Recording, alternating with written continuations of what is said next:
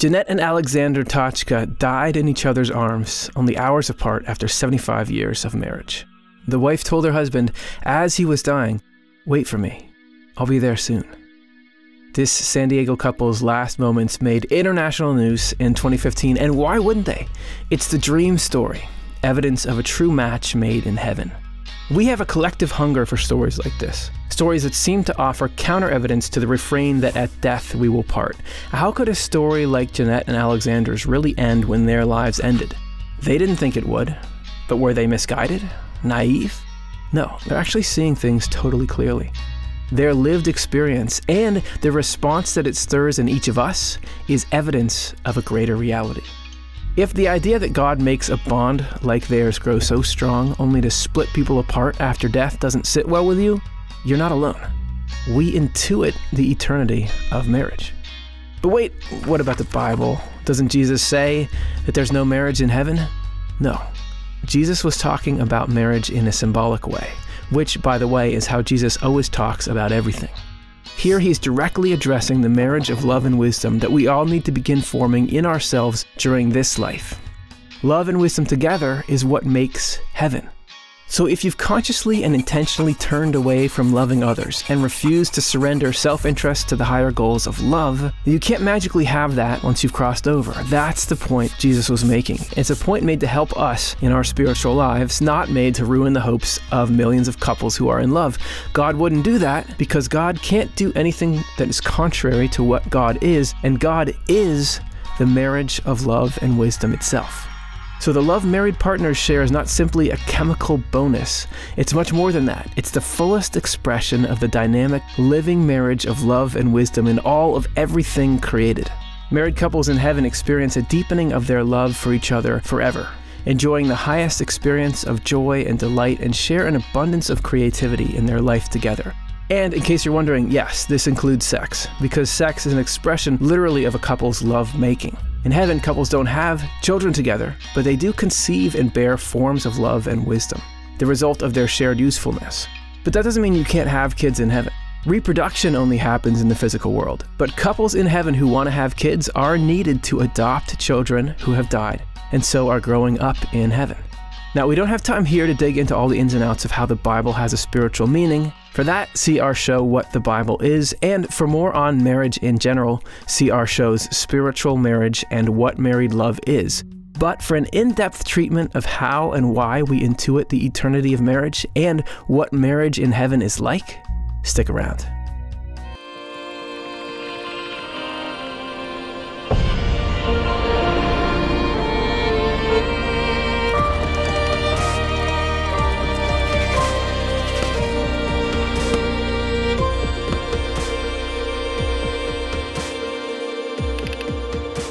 Spiritual marriage is eternal, and that makes total sense because that's the way that spiritual things are. Spiritual things just tend to be eternal, and physical things don't hold up too good.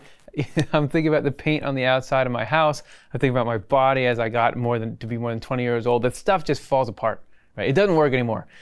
But that's just because time eats away. Time and space eat away at physical stuff. Spiritual stuff is powered from within, and that may sound like I'm just throwing esoterics at you, but think about the moment of you're feeling this feeling like, I want to, hey person, I love you, I want to spend my life with you. You're not saying, I'm thinking about we'll have a good run and then it'll be over. In that moment, whenever you love anything, in that moment it's eternal, meaning you're not thinking about an end, you're just thinking about the state itself. And that is because there is this instinct that we have, that's spiritual stuff, including this love that can bring people together romantically, that can lead to this lifelong bond. That's the source of that is not physical, it's spiritual. We also have this sort of indignance toward the idea that it has to end because it just doesn't seem fair. So you look at the couple that we referenced in the intro.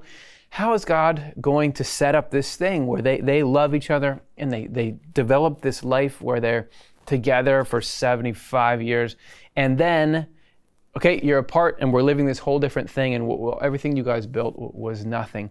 Why would you have these two totally disparate pieces of existence back to back that don't relate to each other? So we have this, from both sides, this instinct that it's got to go on. There's got to be something more to that. So this is from Swedenborg's book, Married Love, number 371. Within every love, so whatever, anything that you love, is the potential for both fear and pain. So if you've ever been through love of anything, you know that. Fear that the love may die, and pain if it does. So not that, oh, this love is hurting me, but this is talking about you really love something, and you could feel this. You can even have something like, I think about hanging out with my daughter, and it's okay, it's fun, and now she's complaining about something, and I'm trying to, but as soon as you get any kind of fear of like, oh, what if something happened to me, you just realize how strong that love is. That's when you feel it for all the people you love. As soon as you realize, oh, something might separate us, then you feel like, wow, this is something. And then pain, if it is separated, you feel that pain. This holds true for marriage love, but it's kind of fear and pain we call zeal or jealousy. Okay? The zeal of partners is justifiable and thoroughly within reason if they love each other tenderly, because it's also a fear of losing eternal happiness, not only for oneself, but for one's partner as well. And also because it's actually a safeguard against adultery. So what's the nature of this marriage love? I mean, at its core, between two people is, I care about somebody else. I care about how they're feeling. I care about maintaining a life that they enjoy like me. I care about doing things with them. So you're not only thinking, wow, I don't want to lose my happiness, but you're thinking you don't want them to lose their happiness, which is this miniature version of how we need to think about the whole human race, right? Which is, yeah, we have ourselves, but how is everybody else doing? You got this permanent arrangement that puts you in that mindset. Also because it's actually a safeguard against adultery. So if you love that thing, you know that, hey, cheating on somebody, betraying that trust is going to destroy this. So that's where you get this mega resistance to that kind of breaking of the contract. Marriage love brings bliss to the... Here's what marriage love does for you. Marriage love brings bliss to the souls of partners, happiness, bliss to the souls, happiness to the minds, gladness to their chests, and pleasure to their bodies. Since these benefits continue to eternity, there can be anxiety about the eternal happiness of both partners. Yeah, you don't want to unsubscribe to all of that stuff. And Swedenborg says you can get that kind of joy in a way you can't get it anywhere else from a truly loving marriage relationship. But is Jesus down with that? Didn't Jesus say something? Was it Matthew 22 verse 30 or something? In the resurrection, they are neither marry nor are given in marriage, but are like the angels of God in heaven. And maybe he just misspoke there. Well, it was recorded 3 different places, parallels to that one in Mark 12:25 and Luke 20:34-36. So what's he talking about? And what you're going to get here is the same bold claim that we make in a lot of our videos, that Jesus was being serious, or it was serious when it said about Jesus that without a parable spake he not. That even there, talking about marriage in heaven, it's correspondential, or it's a parable. It's telling us something deeper with the language. That actually what he's talking about there, because Jesus was concerned with spiritual things, are spiritual marriages. So I'll explain what that means. This is Married Love 41. A spiritual wedding. Yeah, what is this to marry in heaven? A spiritual wedding is a connection with the Lord. And this connection can happen on earth. So it seems like we're complicating things. You're talking about spiritual marriage between two people who love each other, and there's this bond in there, but also within yourself, there is this marriage that can happen with the Lord. Everything good happens in patterns. So you can have this marriage of you and the Lord, and then the marriage of the two people, and then you are essentially marrying the human race in that you are looking out for its happiness, and it's looking out for your happiness. There is this pattern, not just in everything, right? So here we're talking about the connection with the Lord. When it does happen on earth, when we are here in our life connecting with God, it's happening in heaven as well. Because the two are, physical and spiritual, are sitting right on top of each other right now. So in heaven, the wedding is not happening, nor are they given in marriage all over again. Holding a wedding means becoming connected with the Lord, and going to a wedding means being accepted into heaven by the Lord. This one way you could look at this whole life that we're living is that God is popping the question to us. And the question is, do you want to marry goodness and truth?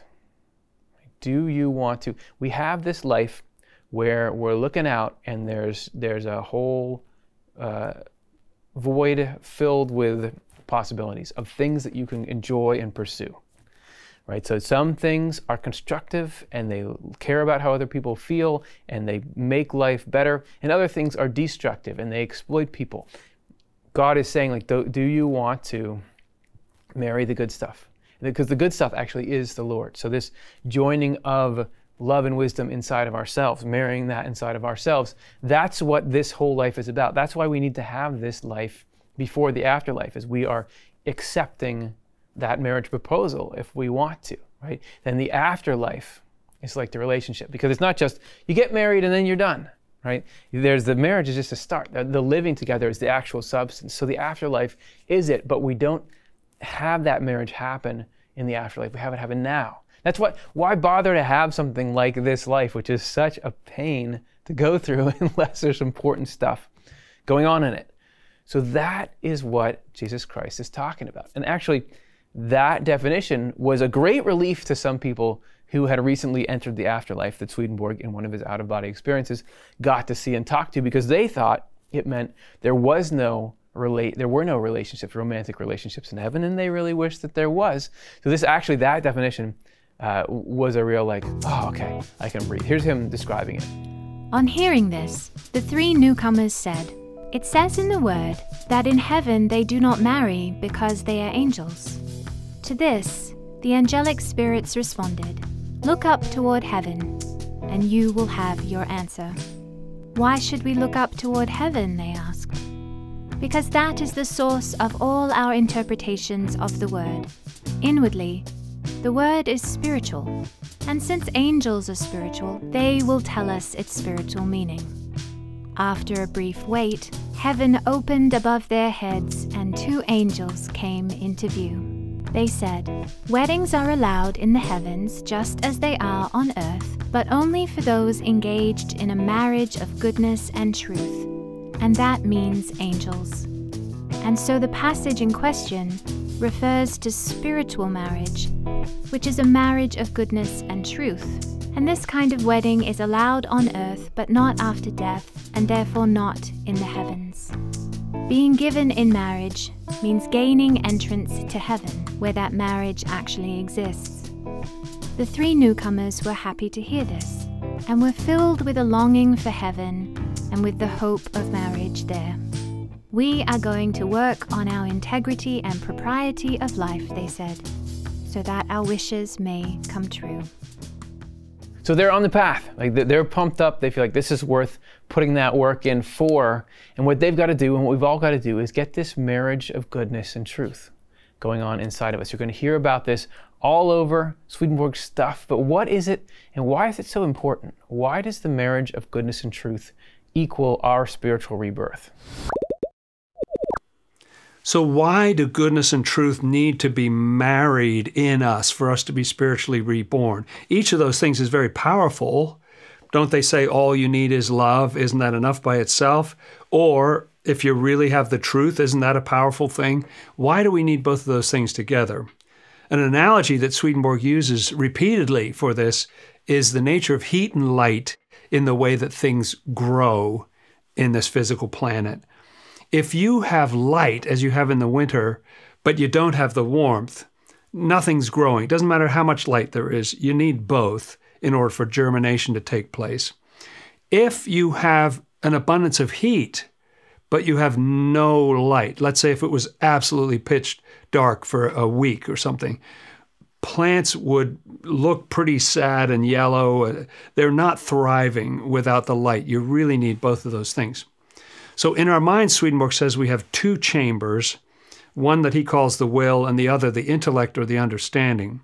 The nature of the intellect is that it can be lifted up almost into the light of heaven, he says, regardless of the condition of our will. So you can have these flights of your mind where you're lifted up into this state. But if what's in your will is still self-centeredness and corruption and evil, the mind will eventually come back down and settle to where the heart is, because the heart is the real you. Both of those need to rise up together for us truly to be reborn. You need both. God is the marriage of love and wisdom. God's not just into the marriage of love and wisdom. God is the marriage of love and wisdom. How's that for a definition? That if God is unknowable, but one aspect you can know about God is that there is this permanent uniting of love and wisdom in God. That is somehow at the heart of God. And it's that uniting in God that spurs God to want us to do that same kind of uniting in ourselves. This is why uniting that stuff in us unites us with God, who's also uniting that stuff in God. A lot of uniting going on.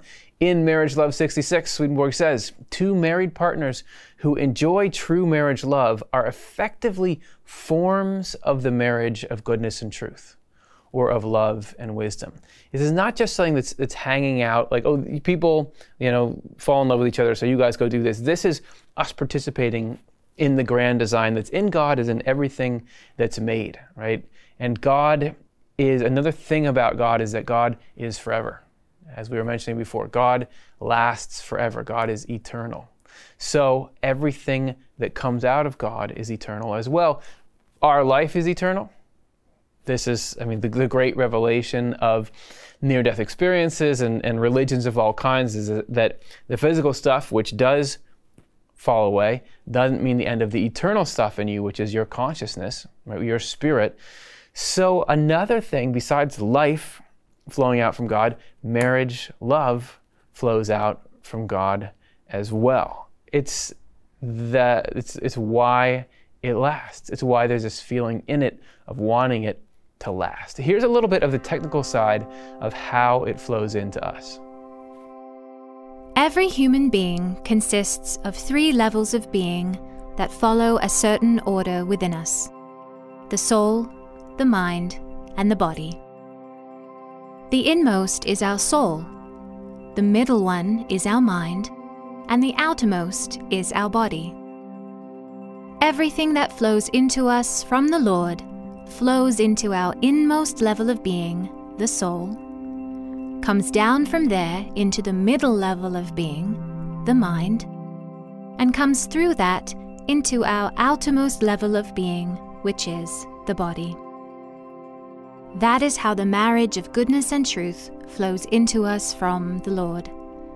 It flows directly into the soul, goes on from one level to the next, and ultimately into the extremities. And if these 3 act conjointly, following this order, they bring about marriage love.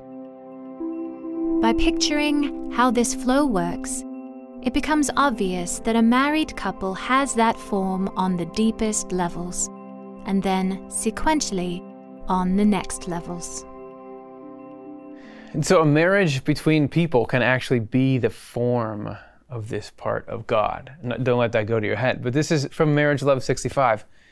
True marriage love is nothing more nor less than the joining together of love and wisdom, and 2 married partners who share this love between and within them.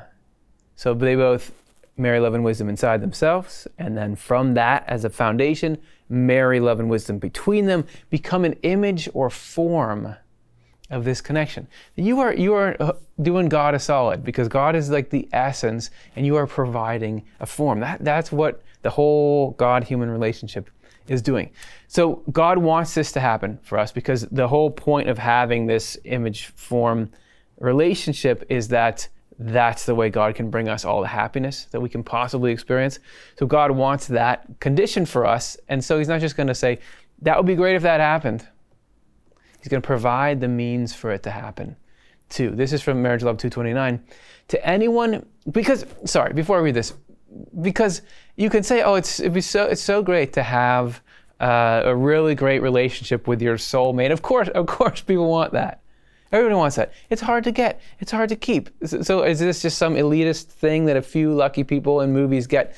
Marriage Love 229. To anyone who longs for true marriage love. Anyone, not even who is cool and has marketable skills and is attractive. To anyone who longs for true marriage love, the Lord provides compatibility, a compatible person. If it doesn't happen on earth, then He provides for it in the heavens. So you don't have to, if it's not happening here, fine. Swedenborg, who's writing all this, didn't get married to anybody on earth. Then he provides for it in the heavens. So the soulmate thing will happen here or there, but in the scope of eternity, it's worth getting it right. This is because all marriages based on true marriage love are arranged by the Lord. You know, the good side of arranging, a matchmaker, you know, being there for you. It's not a responsibility that you have. I've got to find this. I've got to cultivate this. I've got to make sure that I get this right. This is if you're in, if you say I'm opting in, God is going to hook that up because the marriage of love and wisdom is absolutely on the front of God's priority list because it's what goes on. It brings us the best happiness, but it's just essential to creation. The marriage of love and wisdom is everywhere in everything. So us participating is us participating in something that is totally ubiquitous. Swedenborg writes that we can see evidence of God as the marriage of love and wisdom all around us. It's in the symmetry of our bodies, the right and left sides. You can see it whenever you have two of something, like night and day, rocks and water, or flowers and fruit. This unified duality, or the distinguishably one nature of love and wisdom, as Swedenborg describes it, is wonderfully reflected in the yin-yang theory in Eastern thought, or the eternal relationship between Shiva and Shakti in yoga philosophy. Both reflect the interdependent, yet seemingly opposite natures of love and wisdom that are at the foundation of everything we experience in life, like substance and form, stillness and action, or silence and sound. When you look for it, you find evidence of this relationship between love and wisdom working together to create and sustain life in infinite ways everywhere. Now let's talk about the experience of marriage in heaven. Because we're going on and on about it's going to last for a long time and God thinks this is a good idea and it can reflect everything. But what's it actually like to be in it? What is the participation experience like? This is from Heaven and Hell 382, where we're actually talking about the ceremony itself. Marriages in the heavens are not the same as marriages on earth. Nothing is exactly the same in the heavens and on the earth. In the heavens, there are spiritual weddings that should not be called weddings, but unions of minds, because of the union of the good and the true. So goodness and truth are in the mind, what we would maybe call the mind and the heart. It's that stuff connecting. It's not really are you holding hands or not. Are the minds coming together. On earth, though, there are weddings because they concern not only the spirit, but the flesh as well. Further, since there are no weddings in the heavens, and this is cool, this is interesting, two spouses there are not called husband and wife, but because of the angelic concept of the union of two minds into one, each spouse is identified by a word that means belonging to each other. Let me introduce my belonging to each other. So something about the thing itself is all centered around we are coming together on a mental and emotional level, that there's some kind of productive union there. So if it's happening, what's it feel like? What is God bringing? What train of experiences is God bringing to these people who have this kind of relationship? Well, the first thing, we'll break it down into three things. The first thing is a deepening of their love forever. It gets better forever. I don't know, that's not funny, but it just strikes me as intense, right? Because you can think of something lasting forever, sure, as long as you don't try to think of forever as a sequence of a bunch of days, but you just think, okay, always. But to get better forever, like, okay, this year we're even more in love, even more in sync than we were, last year, and back, hundreds of year equivalents in the spiritual world. It's always getting better. This is Marriage Love 177. For couples who are committed to true marriage love, it becomes deeper and deeper to eternity. And here's where that depth is leading. They become a single individual as their marriage love grows stronger. And since in the heavens, this love is genuine because of its source in angels' heavenly and spiritual life, two married partners there are called two when they're referred to as husband and wife, but one when they're referred to as angels. So you got this balance between autonomy and mutual interdependence, which is the thing that characterizes all of these relationships that come out of God. Like the person-God relationship. We grow closer and closer to God, but yet have this sense of independence more and more so as we get closer. They're saying, okay, yes, you're recognizable as these two people, but you're really one person, but you're two, but you're really one. And that joining together, just like love and wisdom. Why are we talking about love and wisdom? Why don't we just talk about some word that means both of them? Because they are these two things, right? So those combine. And the second thing you get out of that, the joining together leads to something. It opens up the pathways for joy and delight forever. I mean, everything that God is trying to do with people, the point of it is the real lasting happiness of the people involved. So it is with this. Marriage Love 69, I realize that few people can accept that all kinds of joy and pleasure from first to last are combined in marriage love. Since this is so rare on earth, meaning whenever Swedenborg was writing this, mid to late 1700s in Northern Europe, there wasn't a lot of this marriage love going on. It could be that there are the seeds of it in people, but the actual, like all of the legal unions people had, you were not seeing this. It's actually something we don't know a ton about here. So it's something we can certainly draw parallels with and experience glimpses of, but really it's a rare bird and something that you come into. I don't know if there's more of it now than there used to be. I don't know. So he says the only way to describe its incomparable happiness is from the mouths of angels, because they're the ones who experience it. So this is something that's happening in heaven. Oh, and you want to know what they said about it? Well, here's what he described. The angels talked about 3 levels of pleasure on the soul, the mind, and the body level. And the deepest pleasures of the soul, remember, this is all stuff that's going on in this spiritual marriage relationship. The deepest pleasures of the soul, it's beyond comprehension. You can't describe them well to us. You can get some sense of it, though, as peace and innocence. That the couple experiences what we would call peace and innocence together. This is just coming into the edges of our perception. As things move down, they get a little more understandable.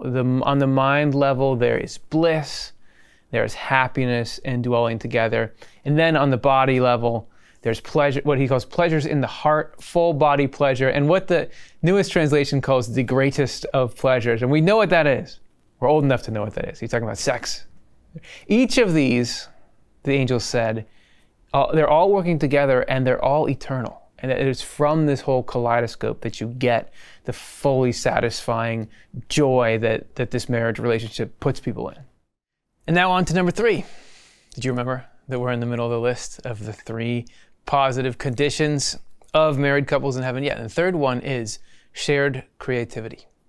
So there's this correlation in heaven between married love and usefulness or constructive activity. Actually, everything good that you feel in heaven, every happiness that you get is somehow tied to you've done something that helps someone somehow. So even marriage taps into that to make it enjoyable. This is Married Love 183, talking about the nature of love. Love cannot rest until it does something.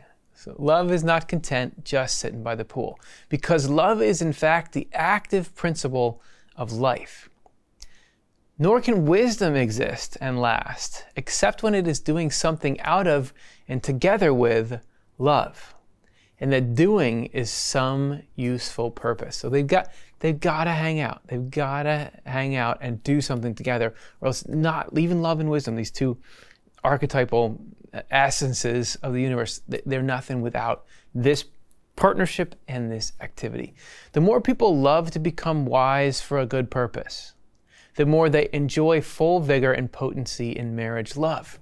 So going out and learning how to live well and doing it gets you more into your marriage rhythm. So it's not just like the more you get into the other person, it's about your participation in life.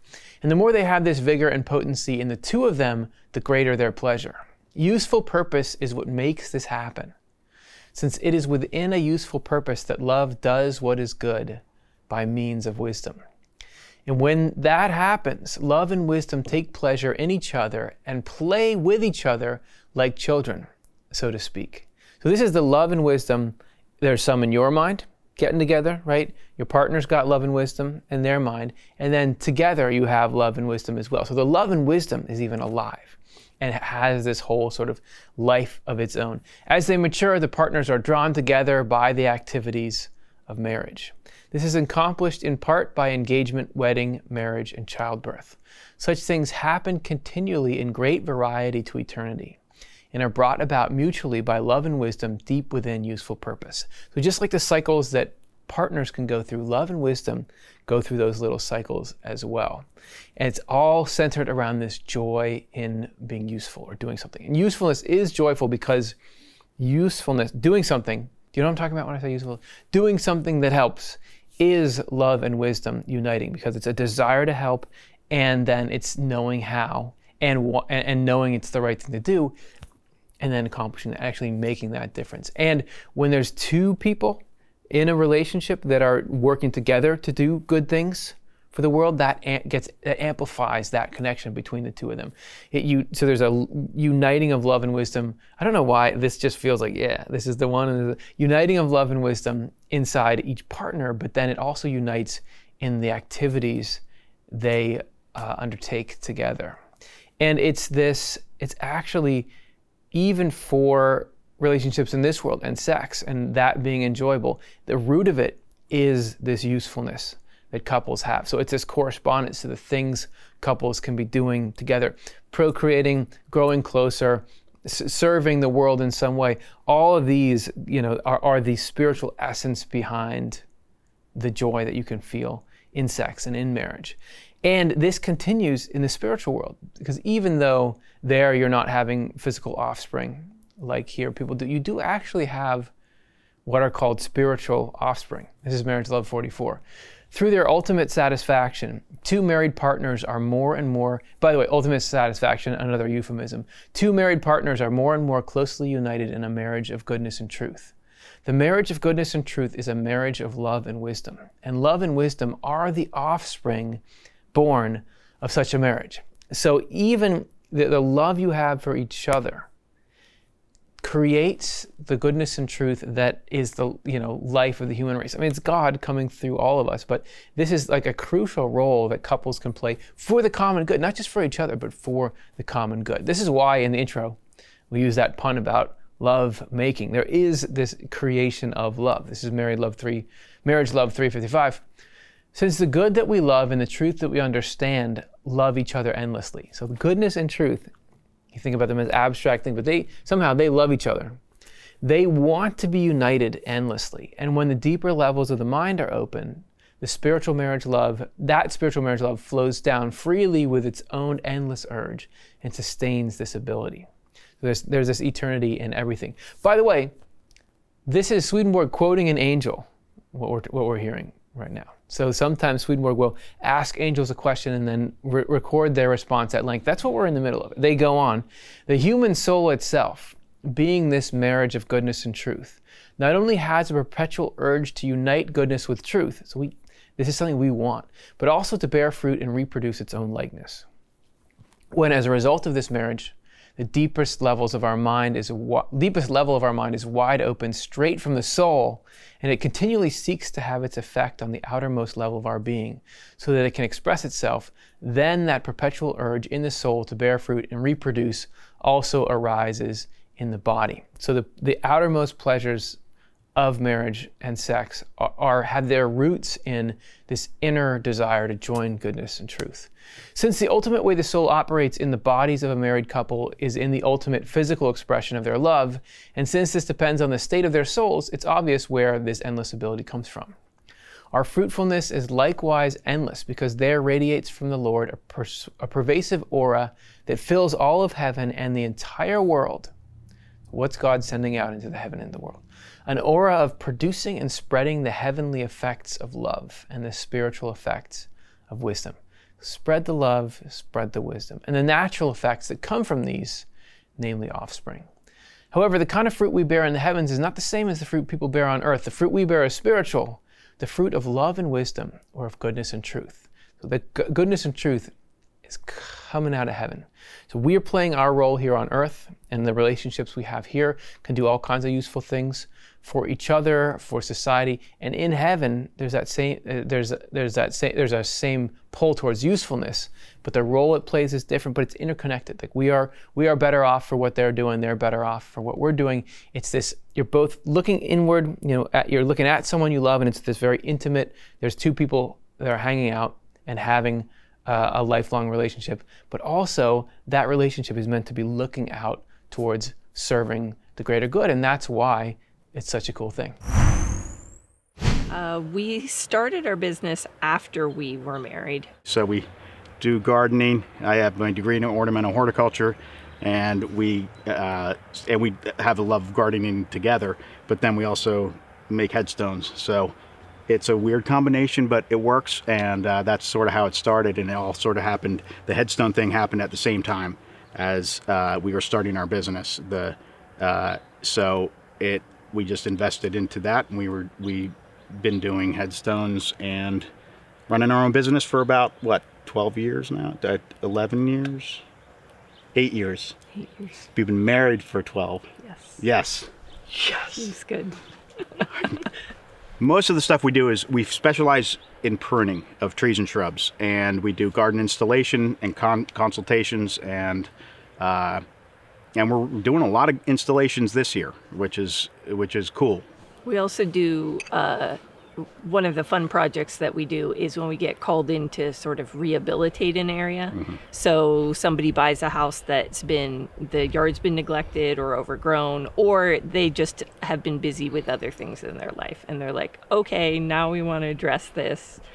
And then we get to have the fun of sort of helping draw out what their vision is. He's great with the relationships, and he's outgoing, and he's interacting with people. And I'm about the accuracy of the estimates, and do we bill them? Are we paying our guys? Do we have enough money to keep the business going? That kind of stuff. And scheduling. And so what's fun for me is not necessarily fun for him. Yeah. And vice versa. With just a little bit of shifting around and a little bit of pruning and a little bit of scale and color, you can make something that's sort of average and boring into something really beautiful.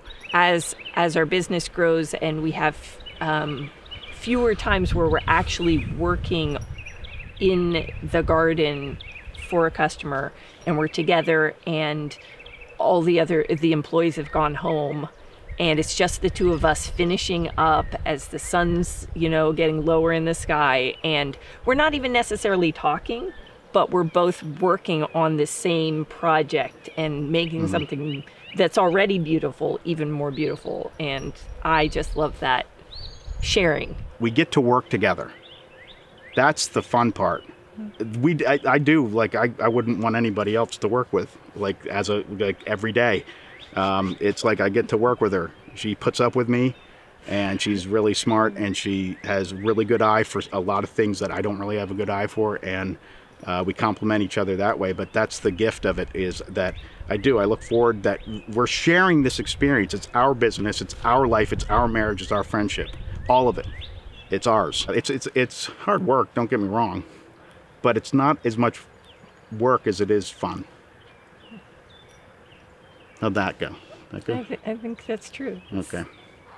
There's effort and there's ups and downs, but we wouldn't do it if we didn't enjoy it. So that's true. It's pretty fun, actually. So what did we learn today? We talked about the state of joy in spiritual marriage and how spiritual marriage is always looking to serve the wider world and community. We talked about how in the spirit, in the afterlife, you can have spiritual offspring. You can be creating love and wisdom with your partner. I do want to mention here, in case you are feeling like, oh, love and wisdom, like maybe you really want to have kids there, or you never got to have kids but wanted them here. People have kids in heaven, that even though there's not the reproduction, the very starting of souls in heaven, there are children who pass away tragically, in this world all the time. And there's a need for angel parents to take care of those kids. Swedenborg talks about people having as many kids as their parental nature want. So there's very much still the need for child rearing. And so people are doing that. There's also the love and wisdom thing. So it's really like, come on, it's heaven. Of course there's going to be all the good things there. Also, everybody has the opportunity to be married in heaven if that's what they want, to have this soulmate partnership. It's not the haves and have-nots. If you don't have to, but if you want it, it's there. And this is also not something you just got to put off. You can be working on your eternal marriage right now through marrying the goodness and truth in yourself, because the eternal marriage is people who have married goodness and truth, marrying that goodness and truth together. You can be doing your part right now. You can already be doing couples work on that right now. We did a couple shows we did 1 million shows about how to marry goodness and truth. It's what we talk about. A couple that might be good to go check out now if you want to know more. We have one called the day-to-day process of our salvation, which is like a cool look at sort of the choices we make and how that connects goodness and truth or breaks it apart. We also did one called Regeneration, how radical love is born. And again, comparing love and wisdom to the processes of birth that correspond to it. So that's our show. I hope that you got a sense of excitement and anticipation. Hope you felt like those people in the afterlife Swedenborg was describing, who's like, yeah, I want that. Let me get myself in order so that I can go and pursue that. And I hope it's something you can take with you into your relationships, into how you live your life, and come out of it with something good that looks towards doing good things for the whole human race. Thanks for watching. Now you can journey with us all week. Every Monday's Swedenborg in Life episode, including this one, has a week's worth of content lined up to support you in your exploration of these life-changing ideas. All video content premieres at noon Pacific Time, 3 p.m. Eastern Time, and 7 p.m. Greenwich Mean Time. On Tuesdays, find us on social media or go to OffTheLeftEye.com to get custom downloadable art paired with the week's topic to ground you through the week. On Wednesdays, join us to dig a little deeper into the week's topic with news from heaven. On Thursdays, we want to hear from you. We'll be sharing a new reflection question weekly on our community tab and social media channels. Then join us for Swedenborg Live on Fridays for our panel Q&A show. And listen every Sunday to the Inside Off the Left Eye podcast to always know what we're up to and what you can look forward to. If you want to help sustain Off the Left Eye's operations, consider becoming a monthly donor today. And right now, we have a matching gift challenge from a very generous donor couple where dollar for dollar up to $10,000 will be matched when you make a new or increased monthly donation. You can provide a direct gift or restrict it to our new Off the Left Eye Endowment Fund. Giving to the Endowment Fund is a great way to guarantee that your gifts live on to help Off the Left Eye forever. Go to OTLE.cosvox.com to become a part of our essential community of donors. From all of us here at Off the Left Eye, we thank you.